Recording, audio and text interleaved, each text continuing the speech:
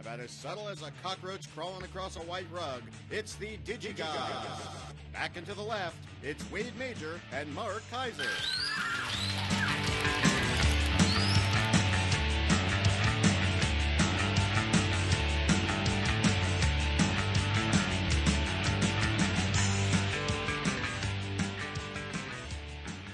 Oh, another fine listener-supplied intro.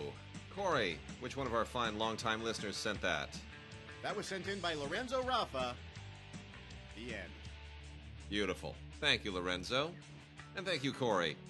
Mark, I have been without Colcoa and without Film Week and without 10 visitors cluttering our house from spring break. I've had a little bit of time, so got a lot of documentaries to burn through this week. How you doing? Huh? How you doing? I'm blowing my nose. Good man. Thanks for sharing. But first, and we don't really have a whole lot of new movies this week, but we do have, we should start off with the one, and I know that you are a big, big fan of this franchise, and I know you are super happy that this is out in 4K Ultra HD. Before we shouldn't waste any time. We need to let you just get your emotions straight and express. Just let it all hang out. Let it all hang out. I remember when 50 Shades of Grey came out. I remember the screening because the screening in Hollywood. I can't watch either of these films beginning to end. I can't. They're both horrible. But the screening for the first one, normally all medias are pretty state affairs. You're sit and watch the movie, and you read a book before the movie starts, or you check your Kindle, or you look in your phone, and then the movie starts, you all go home. This one, every row included at least one gaggle of 3 or 4 women dressed up and giggling already, thinking that they were going to see this dangerous little fun little moment of girl bonding. Yeah. Right? Oh, let's go see 50 Shades of Grey. It'll be so much fun. And of course, the movie was terrible. I just don't. And the movie was so chaste. It was somehow they built it up to be this sexy thing, this R-rated sexy thing. It literally is it's a Harlequin romance. It's terrible. It was the least sexiest film ever. I read one paragraph that somebody posted on Facebook at some point from the book. It wasn't even bad writing. It was illiterate writing. It was like the kind of writing fourth graders write better than this. It was astonishing. I don't even know how this thing got published. Well, I believe it was self-published. Was it published on Amazon or something? Or? I don't know. But you know what? But here, I'll tell you this. It's horrendous. I'll tell you this, though.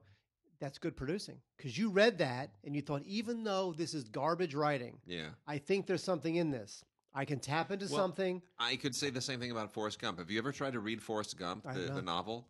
It's unreadable. Now, it's not unreadable because it's badly written. It's unreadable because the whole thing is written in his voice, from his point of view, in that bizarre, quirky pidgin English. And it makes your brain cramp to try to read even a single sentence. So I don't know how anybody got through Forrest Gump and said, this wouldn't just make a good movie. This would make an Academy Award-winning Robert Zemeckis-directed Tom Hanks movie. I don't know how you get from point A to point B with what you read. So I do tip my hat to the producing in all these cases to be able to see that. That's true. That's what producing is. So anyway, 50 Shades Darker is the sequel. They dumped the original director. But the problem is that even though you bring in James Foley, who directed Glengarry Glen Ross and I believe At Close Range and is a good director, at this point, the previous director already set the tone. You can't go back. I know. I mean, that's it. You establish the language, the visual language of the series. It's like you just got a job directing, the Big Bang Theory. You can't take them out on the street and make like a new. You can't do it. You're there, and the show's style and its whole deal, and you do a 3-camera deal. Yeah, you can't reinvent the wheel if the wheel's been there for, a huge audience already. You can't do it. I mean, this thing, it's just. it's just watered down. Yeah. It's like small little. It's not S&M. It's like a lowercase s and lowercase m. It's not. It's the same as the other one. It's just not even remotely sexy. I guess it feeds into this female fantasy of trying to change a guy and make him better. The mysterious, Gray, what's his deal? And she tries to kind of infiltrate his life and make him a better person. I guess there's a certain fantasy in that, because the sexual fantasy doesn't really do anything unless you're literally the most, chaste, G-rated Amish person. Yeah. The sex in here means nothing. It's nothing. You can go online and get something. You see stuff like that on the CW. And the thing is, it's not even so bad that it's good. If the film's just said, you know what, this thing sucks, well, let's just own it, like almost like a sexual Expendables film. Yeah. We're like, we know this is bad. Let's just own it and just go nuts. That'd be fine. But these things, they think they're real. They think this is a real movie. This is a real story to be told. It's terrible. So anyway, the Blu-ray's got a bunch of bonus features on it. The Ultra 4K is fine. It's very glossily shot. And if you think you're going to see some like hot smoking sex in 4K, this is not your movie. Even though it's rated R, and even though it's a little bit more R-rated than the previous one, it's really not much. So this thing is just terrible. And then we got a little indie this week, which I've got to make mention of because this thing's so unhinged. It's called The Greasy Strangler. How's that for a title, The Greasy Strangler? I like it. This is one of those offbeat, weird, little, quirky, low-budget LA movies where some people had a camera and they may have had a permit, but they probably didn't, and they had some time to roam around LA and wax weird. And that's what this is. This is a guy and his son who do this walking tour of disco in Los Angeles, and they wind up fighting over a woman who takes their tour, and meanwhile there's this creepy kind of monster maniac serial killery thing called the Greasy Strangler roaming around. It's just weird. It's shot in LA in a very strange way, and there are millions of these movies out there, but this is one that is just so completely unhinged. They don't even pull their punches. They just say, this is never going to find an audience, so why even bother? And as a result, it may find an audience. A few foreign language films real quickly before we dive into some television. We've got from Icarus Films, The Chef's Wife, which I'm going to recommend just because it has Karen Viard and Emmanuelle Devos, who are just wonderful French actresses, and apparently have never made a film together. I find that hard to believe, but anyway, it's just this is a wonderful, wonderful general French drama where it's not even about the plot. It's about watching these two wonderful actresses and their particular life problems, their certain family problems with their husband, and it's wonderful. It's just really wonderful. It's a wonderful clinic in acting. The nice thing about this too is it's directed by Anne Leni, who used to be an actress and is now a director. So check that out. That's from Distrib Films, and it's called The Chef's Wife. Directed by Anne Leni with Karen Viard and Emmanuelle Devos, and also a sporting performance by Rushdie Zem, who I always enjoy.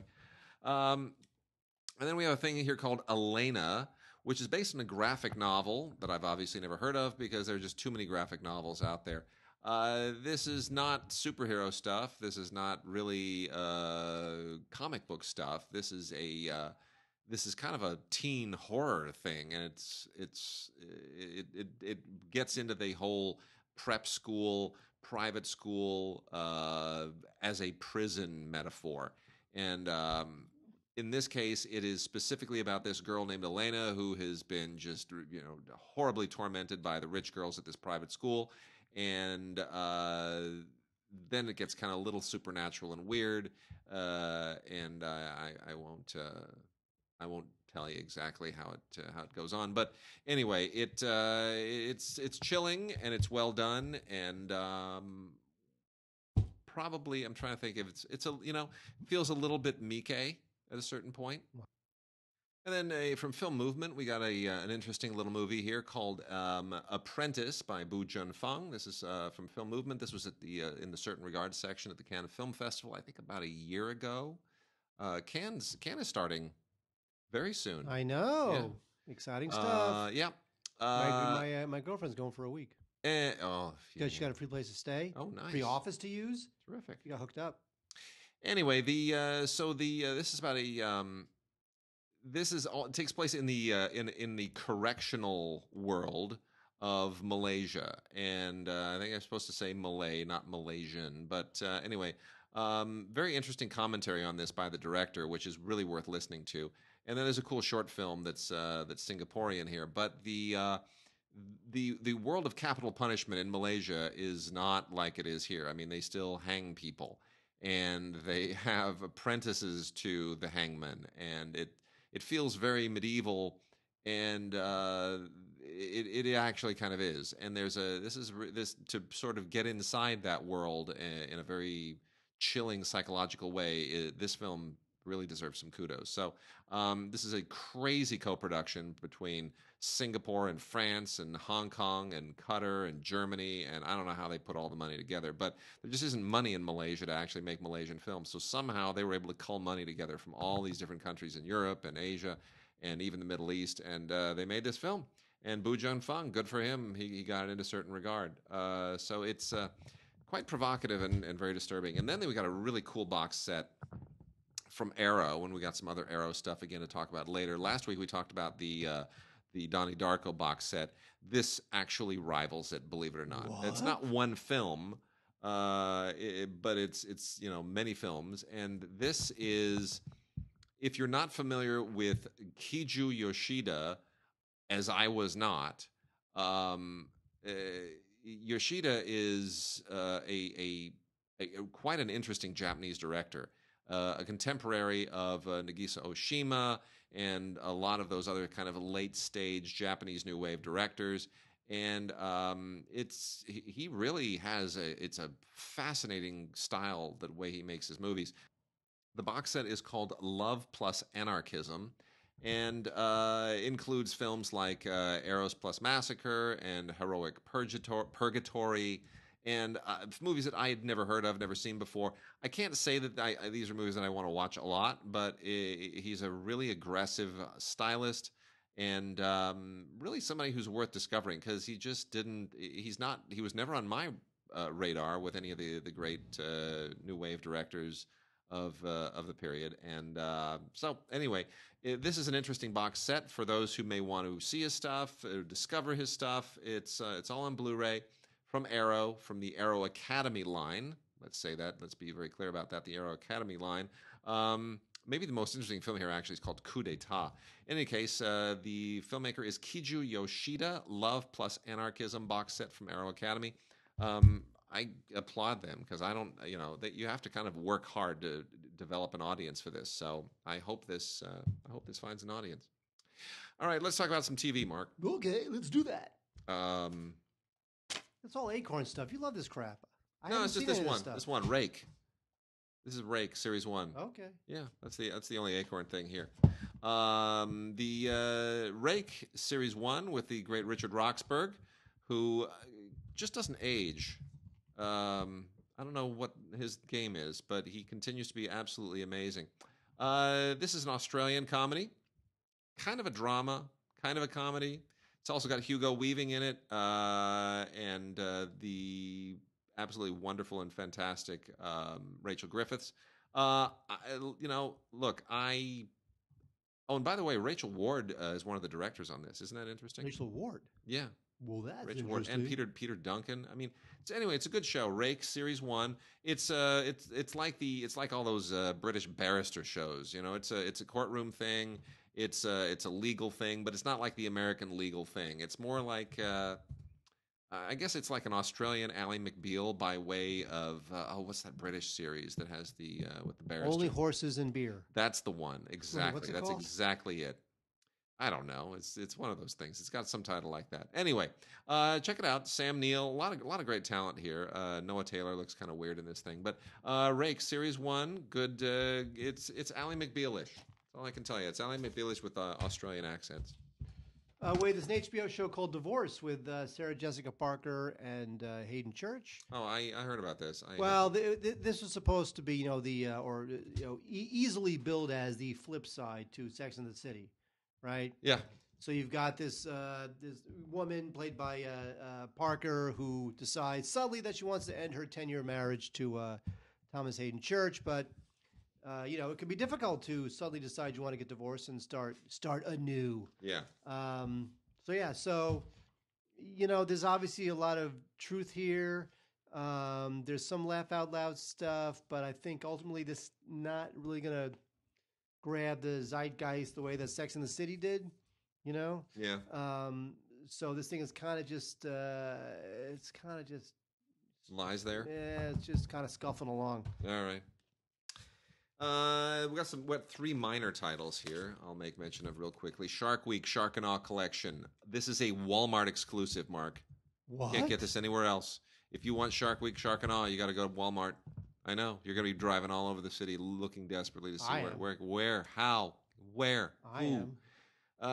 This is 32 episodes of Shark Week. I have never understood why this is a thing, but I guess because it's awesome. I guess it's sharks. It's weeks. Whatever. That's from Discovery, and then we also have Bob Hope Salutes the Troops. This is 3 DVDs featuring Bob Hope doing USO performances. Some of it better than others. Some of it is not really that interesting. It's more interesting to see who he brings out than Pointer Sisters are in this, which is kind of unexpected. Ann Jillian, I'd forgotten Ann Jillian was even a thing. Remember Ann Jillian? Yeah. My goodness.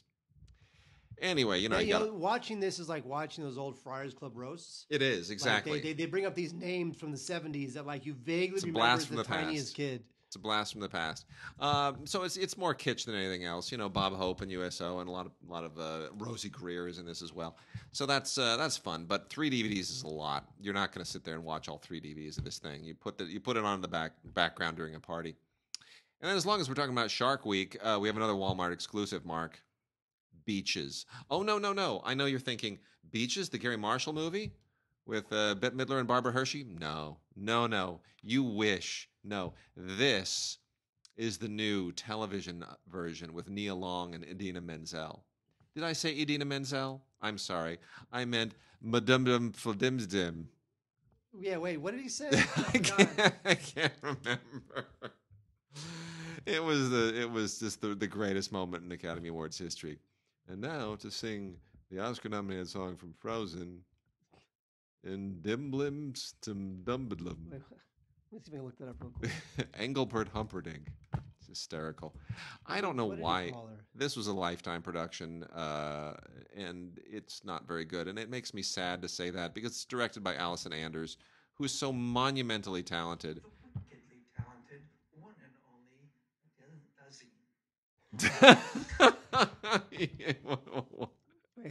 Wait, do we need to hear that again? What did he say? Wait.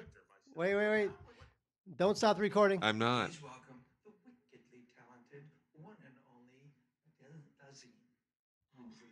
Adele Dazeem, ladies and gentlemen. Adele Dazeem. Adele Dazeem. How do you get Adele Dazeem out of that? Idina Menzel. I don't even understand. He might as well have just said Christopher Walken. It would have been easier. I don't. Anyway, so this is a Lifetime production of Beaches. It's a remake. I love. Look, don't get me wrong. I think Idina Menzel is great. I think Nia Long is great. Mary Agnes Donahue, who wrote the original script, is great, and that's the basis of this more so than the novel. I think Allison Anders is amazing. I love Allison Anders. Grace in My Heart should have been nominated for tons of Oscars, and she should have been nominated for Best Director. She is now sentenced to making TV movies, and it is so tragic to me. But this doesn't work. It just doesn't work, and I wish it did. I really wish it did, but it doesn't. Anyway. Wait, Orange is the New Black. Yeah. Just when season 4, just when it looked like the show was about to slip into kind of autopilot and maybe had just have a slow descent into cancellation. Yeah. This season's good. It's a good season. It's a dark show. It's a pretty brave show. They do a lot of stuff about racism and economic disparity. There's definitely room for that kind of stuff, along with kind of the crazy, humor. Yeah. So, this thing's better than ever. Season 4, Orange is the New Black. It's on Blu-ray. And there's a gag reel, set tour, some commentary. So if you like the show and you're a collector, I would definitely check out Orange is the New Black. Season 4. Quatre. There you go. You're getting your French on. Damn right. Good man. Animal Kingdom, complete first season. This is a TNT series based on the amazing movie, which we all love. We love Animal Kingdom, the movie. And they went and actually somehow looked at that movie and said, even though there's closure in that movie, I mean, I don't know how you sort of look at that movie and think, let's make this into a series. But they did. And I want to say it kind of works. It's on its way to working. I mean, it's no longer set in Australia. It's now set in Southern California. And, it's the same general premise. You got, the 17-year-old kid, his mom dies of an overdose. And so he goes, now he moves in with his evil crime lord grandmother and all the horrible relatives. And it's much more rednecky than it is outbacky. It's so you can tell that they've sort of adapted the structure. I'd rather watch the movie again. Yeah, I would too.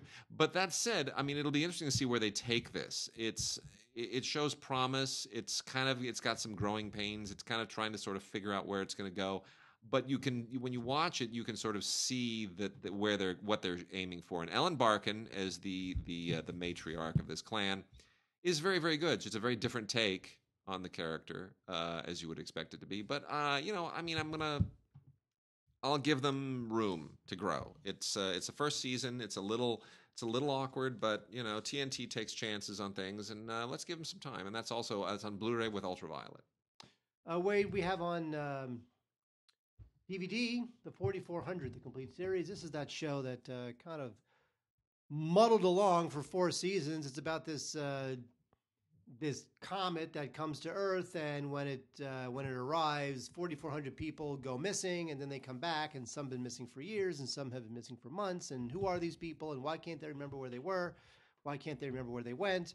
And so, so that's what it's about. So there's literally 4,400 stories they could have told during the course of this series. But it's got Peter Coyote in it, and we always like to see him. He, of course, from E.T., And this thing was pretty good. It kind of, it's like the other show, it kind of scuffled along a little bit. But 42 episodes on 10 discs. You've got to be a real 4,400 head to check this out. But there's audio commentaries on some of the episodes, deleted scenes. So if you're a fan of the show, you got to get it. The 4,400 to me, it's not worth. I mean, if you watch a handful of these episodes, you'll get it.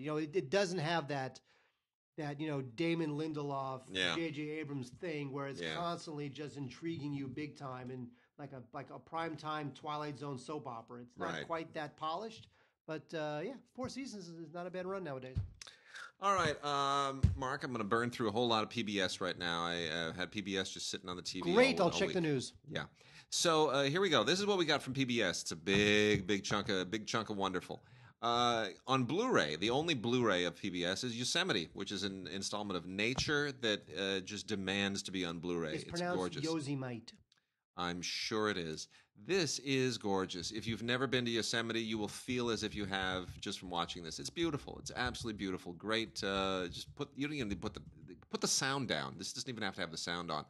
Yosemite is so gorgeous. I am ashamed to admit, even though it's relatively close, I've never been there. And but I've seen all of the Ansel Adams photographs, so this definitely complements all that. It is gorgeous, just wonderful. It's an hour long. It should be twice as long. It could be 3 times as long. You'd still have a great time. And if you turn up the sound, it's beautiful. 5.1. It's great. Yosemite, one of the great treasures of America. And then on Blu-ray, we've got 4 PBS documentaries that deal with issues of current political import. We have the first 2 are both Frontlines, and one is Divided States of America, which talks about kind of goes back into the Obama administration and comes up into the early stages of the Trump administration and talks about just how divided the country is and why, and the media and populism, and it's a typically awesome Frontline. And then the other Frontline, which complements it, is Trump's road to the White House. I know you love that picture. There he is wearing his make a great hat and with the gesture and the whole thing. By the way, the idea of doing a rally to compete with the correspondence dinner, kind of an interesting thing. But he's all about misdirect. I know. That's That's it. the thing. That's what it is. I know. It's know. just every week is I've sort of stopped paying attention because it's just all too like I know people who love Trump and I know people who hate Trump, and I want to continue to have dinner with all my friends, so I just don't even broach the subject anymore. But this is really interesting. Trump's road to the White House. It is extremely. These are the people who do the choice documentaries that they do every 4 years, and this is really, really incredibly insightful, and it gets into a lot of kind of gets into the weeds in ways that no other media outlets have, and that's what Frontline does so well. So I do recommend that. I also recommend The Talk: Race in America. This is a standalone doc from WNET 13, who does all kinds of great work for PBS. And, this has been a subject in America for a half a century now, if not longer, ever since the Civil Rights era, and certainly substantially before that. And it is really, really interesting. And they put a lot of voices in this, and it doesn't come to any conclusions, but it certainly contributes to the conversation, as does John Lewis Get in the Way, which is a profile of the great civil rights legend John Lewis, who is still in Congress, and who was one of the seminal figures in the civil rights movement, and who has become somewhat controversial since. Some people accuse him of becoming more of a mainstream establishment politician than a conscientious activist. Some people say his time has come and gone. So others say he's still holding up his legacy. All of that is covered here, and there are interviews here that I have never seen before, that go back decades. So it's really, really interesting. And then the rest of the PBS stuff. We've got The Great British Baking Show. You ever seen that, Mark? I have not, but I'm intrigued. 3 seasons. 3 seasons. 3 seasons. Do you want these? Because you can make these, and I want you to make them for me. Well, not all of them. Oh my gosh! Macarons here. Those are very delicate. There are great desserts and all kinds of fun things there. You know what? Maybe if they have a book, maybe I'll just get the book. Let me see this. I'm going to check right now. Maybe there's a what's it called? Great British Baking Show. The British have the best cooking shows. They really do. The best. Just simply the best. I am not a baker. I can cook. As they say, cooking is art and baking is chemistry. And I was never good at chemistry. You have to get everything just right. It can't just be a dash and a pinch. It has to be precise. Yes, it does. It's like super precise. Everything has to be absolutely spot on. And the minutes, you can't just say, well, put it into, set it to around 400, 425, leave it in for, 10 or 12 minutes until the thing browns. No, you can't do that. Because, it's gotta be spot on. Because cooking is all about hiding your mistakes. Yes. Like you cook, you're like, this is not salt, throw some salt in. And then, this is delicious. Of course, you saved it to the last minute by throwing some salt in. Can't do that with baking. No. Baking's unforgiving. That's true. If you make the slightest mistake, it screws up. So anyway, that's why I loved watching these. It's a lot of fun, but it's so intimidating. So intimidating. I mean, especially like tarts. I never realized how difficult tarts are to make. What about the crust or just no? Just the whole thing because like tarts are really, it's like with a cake you're like, oh well, you can't mess it or it'll fall. Everyone's always afraid that the cake will fall, that it has to rise. And tarts, oh well, a tart, no tart. You have to if it cooks just wrong, things have to marry. Right, they have to marry. That's the cooking. Well, you know what? That's word. why, what is it called? Schmutzy, ice cream, eggs. No, it's you know what? I think I'm getting Cleveland. I think I'm getting sick. I think I'm getting Alzheimer's. I can't remember I can't remember things anymore. I know. I can't either. I really can't. I can't either. It's a custardy thing. I am so sorry, Fred. It's like See what I did? See what I did there? It's a custardy thing. Yeah. What is it? Creme brulee. Creme brulee. Okay. Now with creme brulee, if the creme brulee is not going to come together, yeah, I could literally keep the creme brulee in the oven for 17 hours and it will not come together. It will not congeal. Okay. And it's annoying, and I don't know how to stop it. So yes, sometimes when you bake, if you mess it up, you cannot fix it. It's too bad. All right, so we got some Nova here too. 3 interesting Novas. In particular, Super Tunnel, which is the Crossrail. It's about building the Crossrail, which is this enormous tunnel project that's going underneath London, and it's just it's ridiculously expensive, and it's an insane piece of engineering. And I didn't even know this was a thing, but it's really it's quite a monument to British engineering. I got to say that. Treasures of the Earth, Power, Gems, and Metals. This gets into, what it obviously is all about, which is what's underneath the earth, what's in the mountains, what are the things that we go and dig up and mine for and drill for that sustain civilization. Super, super interesting. There's also Search for the Super Battery. I really wish they would get on with it. Nothing bugs me more than battery power technology. It's just so deficient and backwards. And this is talking about what's necessary for us to get to that breakthrough in battery technology. We were still basically working with, 100-year-old battery technology, and there's going to be a breakthrough where you can get to a battery that doesn't lose power. No, planned obsolescence will never happen. But you want a battery that doesn't lose power over time. You know what I'm saying? Where like most batteries today, you charge if it's rechargeable. Even in a car, like with your Tesla, you'll get 300 miles on a charge, and then over time you'll eventually get to 250 miles on a charge, and by the time you're down to about 50 miles on a charge, you're really cursing, and now you have to spend $12,000 on a new battery. Might as well buy a new car. Never happen. And so this is we want to get to the super battery, new technology that doesn't get deficient over time, will endlessly recharge, and will hold a charge for a very, very long period of time. You know what? They can make that tomorrow. You think? Of course. They need to. I need those batteries. Duracell, get on that. Let's hang on a second. I'm gonna jump ahead here just for a moment. Let me hold on. There are two more novas I'm going to add to this. School of the Future, which is about obviously education, how you adapt education for our changing world. Not a great nova, but an interesting one if you have kids, and I do, and my daughter's going to start kindergarten next year, and I'm terrified about that. And then this is kind of weird and lame, but somehow cute. The Origami Revolution. I don't quite buy the premise of this thing, but if you like folding paper, this basically tells you that you are key to changing the world. That origami is part of our new information revolution, and that origami is plays a part. I don't really buy it. The whole idea that there's this algorithm. It's a very peculiar premise, but I don't quite buy it. Anyway. Secrets of the Dead is another great series. Nero's Sunken City, Van Gogh's Ear, and Leonardo, the Man Who Saved Science, which is all about Leonardo da Vinci. All of them are really, really great. Secrets of the Dead continues to be a really, really good show. Plants Behaving Badly, which is just about weird plants that do things that plants really shouldn't do, like, shopping at Target.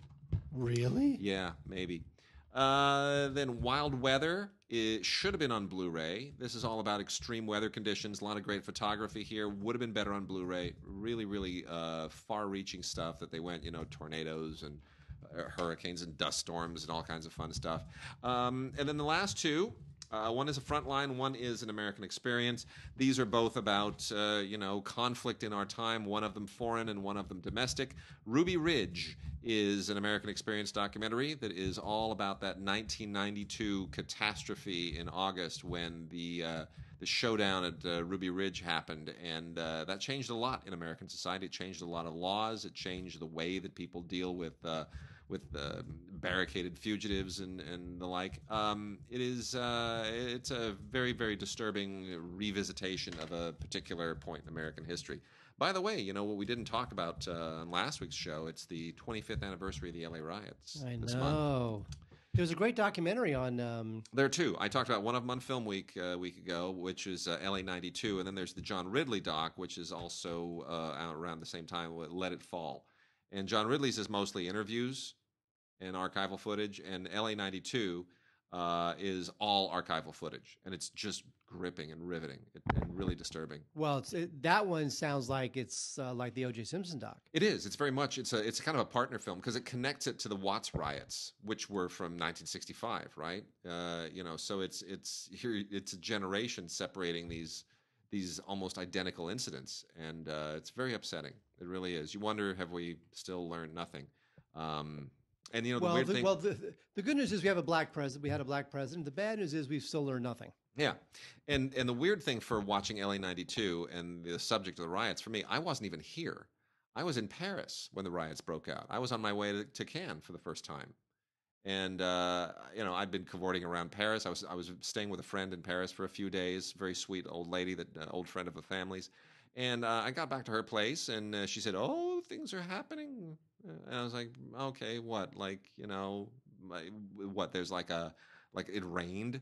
What's happening in LA? And we turned the TV on, and I was like, oh, whoa. And then I remembered, the trial. Yeah. And I was like, you got to be kidding me. Oh, no. And then I found out. I called my mother, who was very calm, and she just said, oh, yeah, it's fine. We're okay. I'm watching some smoke. You guys are up on a hill in Malibu. Well, but she's watching she says, I'm looking in the distance. I see some smoke plumes. I'm like, okay, that doesn't make me feel better. But, she lived through World War II. This is all, oh, yeah, I hear the Russian guns. I think I see some artillery. None of it phases her. None of it phased her. Right. She was unimpeachable, unflappable. That's the word, unflappable. Was she the unsinkable Molly Brown? She was. Not Molly Brown, but, she was just generally unsinkable. Why have you not given me the Cookies of Life recipe yet? The Cookies of Life recipe needs to be mine. Yes. I will dig that up today. You have promised me that. I know. I got to dig up the recipe. Wade's mother made the best. Wade's mother made the. I remember. So Wade's mother made the best cookies. I used to call them Cookies of Life. And whenever I would come over to Wade's place, Wade's mother would take out. She loved it. She would take out a little jar of these cookies and slam them down in front of my face and say, "Here." Yeah. And she knew that by the end, I would eat 5, 6, 7, 8 of them. I don't care. Yeah. They're great. She loved that. I want the Cookies of Life to live on through me, but you will not allow it. Yeah, well, I have to find it. I've got so much stuff packed up in the garage. I still haven't gotten through it all. Anyway, Frontline documentary, Battle for Iraq, which also includes a little bit on hunting ISIS, which is a secondary subsidiary piece to this, but it's like half the running time. Obviously, this gets into all of the stuff that is still front and center, and none of it has changed, although things are changing, I guess, incrementally, but it has not changed to any substantial degree. It continues to be very, very much in our news. ISIS, Iraq, Afghanistan, all of that stuff.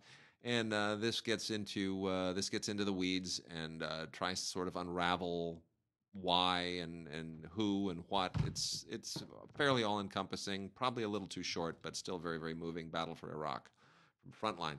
All right, that's it for these. Mark, we can talk about some other docs, or we can go into anime, because I know there's one anime that you want to talk about. Am I supposed to be, oh my God, Wade, thank you so much. Well, no, I'm not going to do it. Okay. Although I did very much love The Red Turtle. I thought you went crazy for this. Weren't you nuts for this? Okay. So, did you not like it? I like it very much, but I think the other one, the one we gave the award to, is a better film.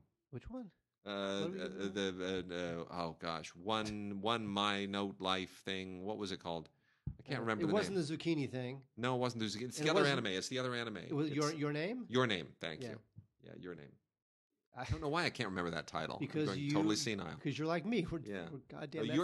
Your Name is a better film, I think. But this is still a really great film. You know what? I think this thing is just exquisite. It's there's no dialogue. All you've got is the sound of water and wind and birds and a score, and that is it. And it's about you get these very simple, beautifully rendered images of a young castaway living out his entire life on a desert island. And it's just crazy. It's just really, really affecting. And the only other character in the film, basically, is this red turtle. And it's just lavish, and the imagery is stunning. And there's all sorts of interpretations you could possibly make from this thing. So I just thought it was really just an interesting, fascinating, provocative sort of vessel for whatever you want the film to mean. So I loved it. The Red Turtle. It was nominated for an Oscar, Best Animated Film. Very deservedly, too. Very deservedly, too. Yeah. And we considered it very strongly, as Wade just said, for the LAFCA Award, but we gave it to Your Name, which is also very good. And, you know, they sent us a big old press kit announcing the theatrical release of Your Name with the dubbed version. I mean, it's really glossy. They're like Funimation really, really went to town. And right across the top of that big old fancy press kit, LA Film Critics. Yay! They made a big fuss out of it. Yeah, I mean, there's a lot of really interesting anime that's finally kind of mainstreaming, and the Red Turtle is really just it's so all that studio, you know, it's Ghibli or Ghibli. I always say Ghibli because Ghibli sounds like giblets. I think it is Ghibli. It's we always get corrected by Charles Solomon. No, by our Japanese listeners. Oh. We've got a few, and they're always correcting. They're always sending. See, I emails. can't say Ghibli because it sounds like giblets, and giblets is a silly word. I think you're supposed to say Ghibli. It sounds. I know, like it's hard. It doesn't spill off the tongue. But in any case, Red Turtle, terrific movie, great movie. All right, a few other anime things to plow through here. Ocean Waves is a Tomomi Mochizuki film. This is also Studio Ghibli. And it is really quite delightful. Like if John Hughes had made anime, this is probably what he would have done. Something like this. It's a very simple drama about a couple of guys going back to school, and then there's a transfer student from Tokyo who changes their lives, and you know, it's just where these relationships go. And it's well written and beautifully animated and very sensitively made, and it's great. And it has a short film about there's a really cute short film here about what it's like at Studio Ghibli, which is terrific. So that's great. Ocean Waves, very sweet film, really nice. And then much more kind of traditional anime. We got a Mobile Suit Gundam here. We got a bunch of Gundam. We've got all this stuff out. So let me try to. Okay, so here we go. So we've got Mobile Suit Gundam. This is the 8th MS Team OVA series. Now, for those who've sometimes asked us, OVA means there are episodes here that were never televised. They're only available on Blu-ray and DVD. So this is 12 episodes of Mobile Suit Gundam, the 08th MS Team OVA series, and it also includes the movie Miller's Report. This is some of the more entertaining Gundam stuff. I don't try to make sense of it anymore. I just watch the big robot suits just go haywire and blow things up, and people fight and hair flails, and it's terrific. Then we also have Turn a Gundam. We got a couple of these actually. Set 1 and 2 of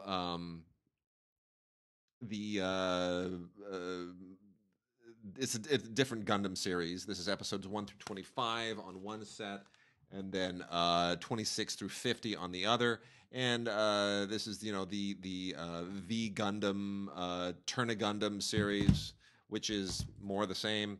And then Mobile Suit Gundam F91, which is what I want to kind of wrap up with here on the Gundam stuff, which is very different animation from the rest of the stuff. It's very interesting. It's very aggressive. It's more stylized, and it makes it more interesting. Makes it all fresh. And this even has an English commentary track on it. So that is super, super cool. Mobile Suit Gundam F91, some of the most interesting anime artwork that I've seen in a long time. Especially on something like an established concept in an established universe. Now, the mobile suit, is it a bespoke suit that is tailored to you specifically? Do you wear a tie or a cravat or a bow tie with this suit? Can I wear it to weddings and bar mitzvahs? Ascot. You have to wear it with an ascot. Interesting. Yes, exactly. And then let's see. Here we go. Got another Pokemon. We got Pokemon Volcanion Mechanical Marvel. Volcanion. This is Pokemon the movie, Volcanion and the Mechanical Marvel.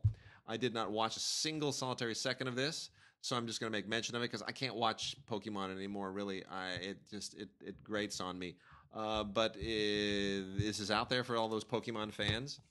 And then from the same people, Viz, I did watch Sailor Moon R, the movie, because I like Sailor Moon, because I love all these pixie girls with the long hair and the long legs and the short skirts, and they're all cute, and they have, they're like not quite, they're otherworldly, and they're adorable, and they have big eyes, and I just like the animation because I'm a sick human being. So Sailor Moon and the Sailor Guardians, are once again saving Earth, and it's a lot of fun. Everything Sailor Moon is kind of it's fetishistic-y, but it's enjoyable in a very chaste way, and I like that it splits that difference. And then let me see, I'm going to do last two animes here. Undefeated Bahamut Chronicle. This is a complete collection, 12 episodes on 2 discs from Sentai. This is more cyberpunk stuff. The Prince versus Princess showdown in this kind of is part of settling up the Arcadia Empire. And then lastly, Gatchaman 2. Gatchaman, complete collection from Sentai. Classic anime that was adapted here at a certain point. I think it was Battle for the Planets is what Gatchaman was turned into here.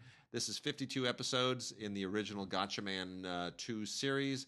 And most of this has never been seen here, and it's really great, Japanese anime superhero stuff.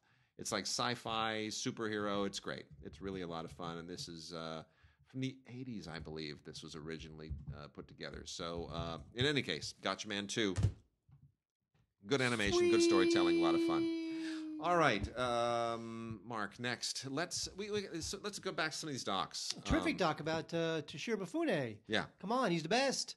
This is Mifune: The Last Samurai, narrated by Keanu Reeves, who is probably the person I would least want to narrate a documentary, but somehow they made his voice sound. Yeah. Whoa, Toshiro is awesome. Anyway, Toshiro Mifune, he obviously he made 16 films with Kurosawa, including some of his greats, Seven Samurai and Rashomon.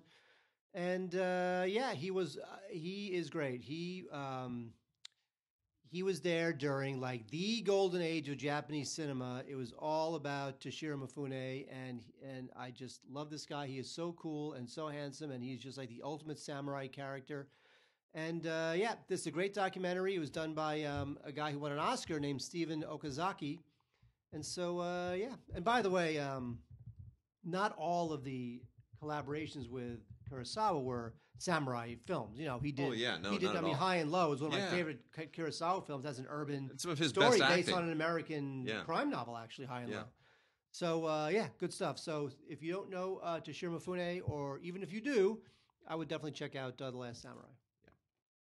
A couple of the most acclaimed docs from last year.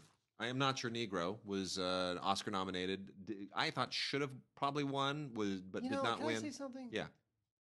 Did you not like this? Obviously, I'm sympathetic to its message, but Yeah. it felt muddled to me. It felt like it wasn't quite making its point clearly to me. For those who don't know, James Baldwin, extremely legendary and famous civil rights leader and a great thinker.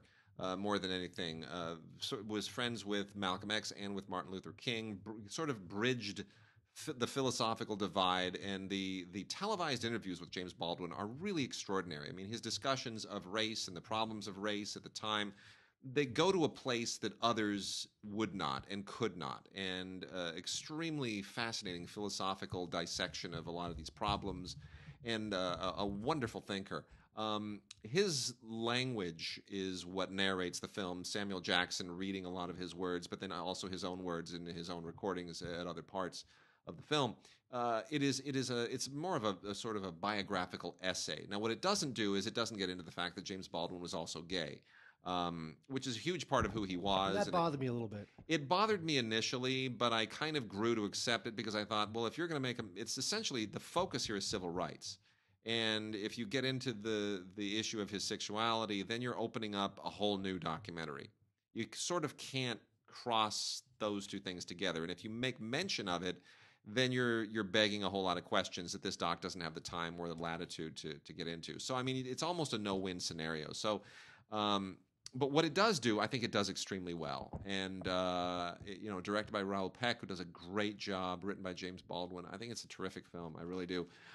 It's real worth watching in any case. Oh yes. Yeah. If people who are not familiar with James Baldwin will definitely seminal figure. Get a very strong sense of who he was, what he believed in, based on this film. And then also one of the most acclaimed docs of last year is director Otto Bell's The Eagle Huntress, which is probably my overall favorite doc of the year. Eagle Huntress is amazing. The photography alone is amazing.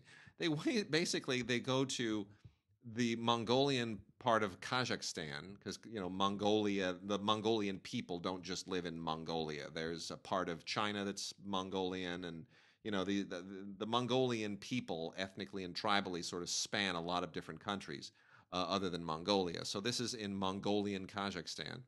And there's an ancient tradition there where, you use eagles to hunt. You go and if you're an eagle hunter, you capture an eagle when you're very young, and your father or your grandfather or your forebears who've for hundreds of years have mastered this, you capture a wild eagle and then you train that eagle, and that eagle becomes loyal to you. And then when the winter comes around, you go out in the snow and you hunt rodents and foxes and whatever else with that eagle, and that eagle will catch your prey, and you use the fur and the meat. I mean, for hundreds of years, this is how these people have lived, and it's how they still live. But it's always men. This is about a girl who decides, I want to be an eagle huntress. And her dad is supportive, and her family is supportive, and her grandfather is supportive, but all the old elders not so supportive. Women aren't supposed to hunt with eagles. And, of course, there's an eagle hunting competition that you go to, and you got to train your eagle to do this and that and the other thing. Anyway, all of that is about this 13-year-old girl who has decided she is going to do what men, previously only men were supposed to do. This brought me to tears. It really did. And maybe it's the father-daughter thing. Maybe I project myself into all of that. But it brought me to tears. And the fact that they go to this in the middle of nowhere place to tell this incredible story. Well, that's the thing. When I was watching it, and the documentary is terrific. When I was watching, I was thinking to myself, how do they find these stories? They went to just the deepest, darkest corner of nowhere to find this incredible story. Who found this story? Yeah, I don't know. Who found these people? How did that story get back to some goat farmer who then got it back to some store owner who then got it back to some filmmaker? And they're like attaching GoPros to the eagles at some points. I mean, there are moments where you go, wait a minute, I'm on the head of the eagle. I'm flying. It's kind of freaky when they do that. Stupid eagle. It's pretty good. It's cool. So anyway, yeah. It's a great film, Eagle Huntress. I just love that movie. Gary Numan, Android in La La Land. In my car. I loved that song when I was a kid. That was the best one. Cars. Yeah. Gary Numan, Android in La La Land. I wonder whether this was called something different until La La Land came out, and then they changed the name. Great question. Well, anyway, this is a great documentary from First Run Features that looks at Gary Numan looking back on his life and certain handicaps and issues that he had to get past. I will not reveal them specifically. His family. It's really you're taking a really crucial artist who is largely forgotten in this day and age. Well, but he's pretty much a one-hit wonder is the problem. But he's an influence, and they talk about that here, how despite that one-hit wonder, he has become a huge influence, and his legacy is really represented more in those who cite him as an influence and who have carried his torch. But you realize what an amazing guy and what an amazing life. It's a good doc. Gary Numan, Android in La La Land. I love that title. And then another amazing story, An American Conscience, the Reinhold Niebuhr story. Are you familiar with Reinhold Niebuhr, Mark? Oh, yeah, he was Mr. and Mrs. Niebuhr's kid. Yeah, right. I had a feeling you were going to say that. So Reinhold Niebuhr is the guy who wrote the Serenity Prayer. Okay. Oh, bless me to accept the things that I can't change and all that. Yeah. The things I can't, whatever. Yeah, that thing, which I love, which is probably quoted more than anybody else ever. And this gets into the man behind the quote, and it's very, very touching and very, very moving, and a lot of amazing interviews. And they get academics and and prominent political figures and people that it'll blow your mind.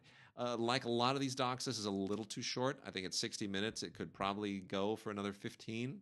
You could get into more stuff, but it's really interesting to find out who this guy was and how he kind of rose to prominence. It's a good movie. His prayer is huge in Alcoholics Anonymous. Yeah, it is. In AA, that's what they say. Yeah, for sure. And here, last two docs. You know what? Hold on. Let's do just a few more docs here. Here, I'll do these two. Air Warriors season 1 this is a Smithsonian Channel show that I really just enjoy because I like planes and I know a lot of pilots and helicopters and planes and anything aerial and great aerial footage and seeing military guys jump into these things and just go for broke. I've seen the right stuff too many times. What can I say? I was listening to the music on the way over here, by the way. And this is the entire first season. It's about 2.5 hours worth of material, and it's nicely put together. It's a fun show, and it's one of the better things on the Smithsonian Channel. And Mark, do you have a great affection for Banksy? No, I do not. Okay. But I like this documentary, Saving Banksy. And what's interesting about the documentary is not that it is about Banksy, which is great, but it presents this interesting moral quandary. It's about this guy who's trying to save one of the paintings, one of the paintings from the street artist, from being destroyed and even being sold at auction.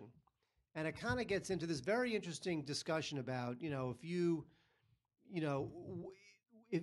owned a painting that was worth a lot of money, but the artist doesn't want it to be sold. The artist thinks it should be seen by the masses, or the artist thinks it should be on a brick wall for everybody to look at. The artist doesn't think it should be on somebody's wall for nobody to ever see. Yeah. What if the artist doesn't want his painting sold True. And you own it?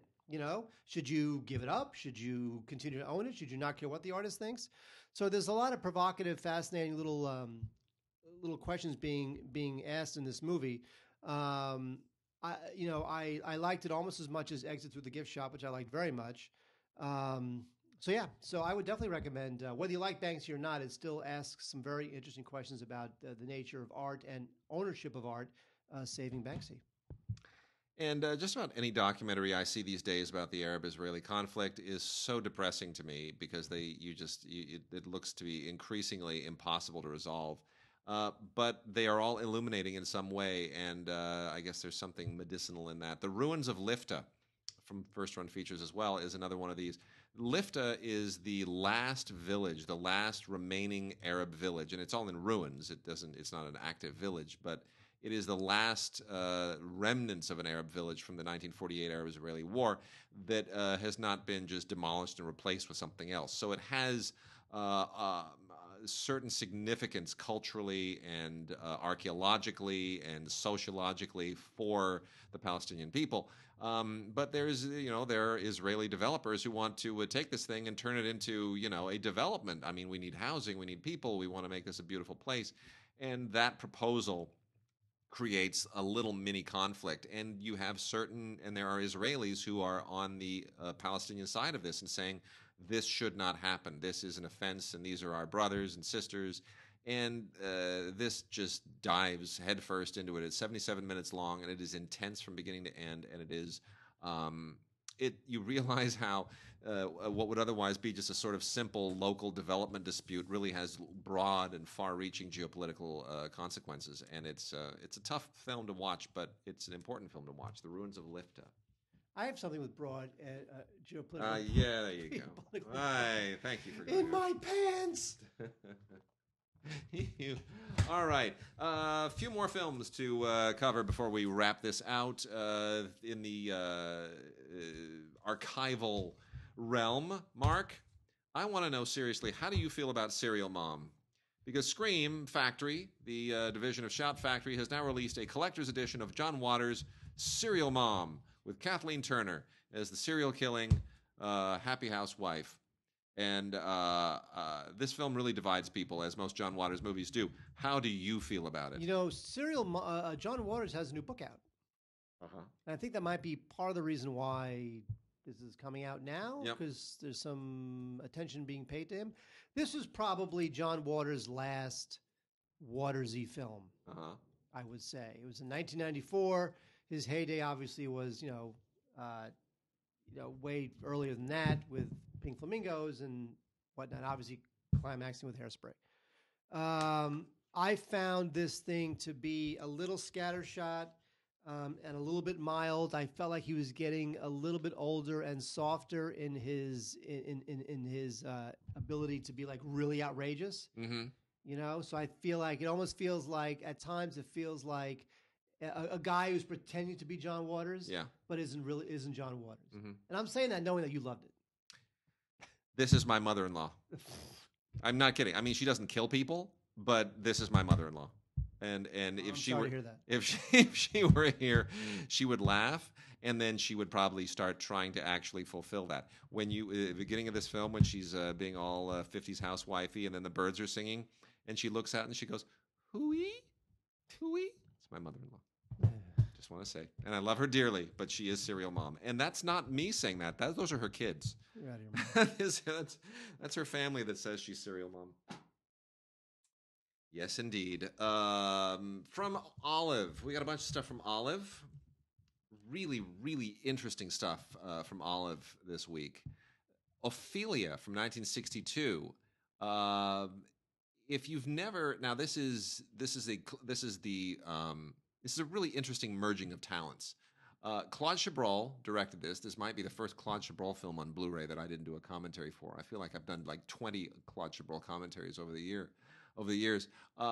This is Claude Chabrol working with material inspired by Shakespeare. And so you get one of those really interesting crossovers like you do oftentimes with Kurosawa, but in a much different way. It's still very, very Chabrolian. And it's moody, and the psychology of these characters and the way that it sort of imports Shakespearean archetypes into a contemporary situation is super, super interesting and creative, and it is some of Chabrol's most interesting stuff. The photography by Jean Rabier is just staggering. It is staggeringly beautiful and looks so good on Blu-ray, and it is one of the most interesting Chabrol thrillers because he's clearly aware of that he's working from probably like Torment, L'Enfer, where he's working with material that was originally part, like the previous screenplay by Wages of Fear. Clouseau. Yes. So he's working with a screenplay by Clouseau, so he pays homage to that, and he's very aware of the fact, and he doesn't overly Chabrol it. Same thing here. It's very much him, but it's also very much Shakespearean, and he's clearly aware of his resources and his sources, and he sort of melds himself into it in a very interesting way. It's a great film. It's a really terrific film. Then there's also Claude Chabrol, Jean-Luc Godard, Ugo Gregoretti, and Hiromichi Horikawa collaborating in one of those really cool kind of anthology efforts that were such a big deal in the 1960s in particular. This is probably best described as it is anthological, but it is also a little bit more like Babel, except it deals specifically with the global nature of swindles and cons, and it's a really interesting film. Amazing cast: Gene Seberg, Catherine Deneuve, Ken Mitsuda. Great cinematography by some of the best cinematographers who've ever lived, including Raoul Coutard, Jean Rabier, we just mentioned, and Asakazu Nakai. Really fascinating film, The World's Most Beautiful Swindlers. Long forgotten, but very interesting. And then a bunch of Valerian Borachik releases. Valerian Borachik, the Beast director. He just really out there and a very aggressive director whose work is not quite that well known. Kind of exploitation-y, kind of artsy. Sits in a really strange place in the 1960s. It's just nobody like him. And we get Goto, Isle of Love, which might be his actual best film, the most interesting film artistically that he ever made. Shot in black and white and really very haunting and creepy. And not very, it dates well. It ages very, very well. We also have Blanche with Ligia Branice, and this is a medieval French tale. Takes place in the household of a baron, and it's very, very dark and kind of gets inside your nerves. Beautiful photography as well. This is in color. This is from 1971. He's moving kind of more into a much more modernistic style.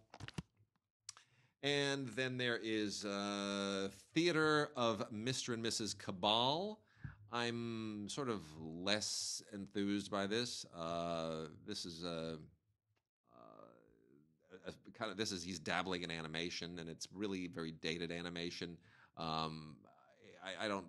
It doesn't really work for me. It's kind of it's a bit of a more an experiment. It's very avant-garde animation. If you it's worth checking out if you're a fan of his. And then lastly, the short films collection, Valerian Borachik short films, which includes stuff like The Astronauts and Angels Games and The Phonograph. And this is interesting only if you already know what you're getting into. A lot of this is also very, very experimental. There's some animation here as well, which kind of sets the table for the Theater of Mr. and Mrs. Cabal.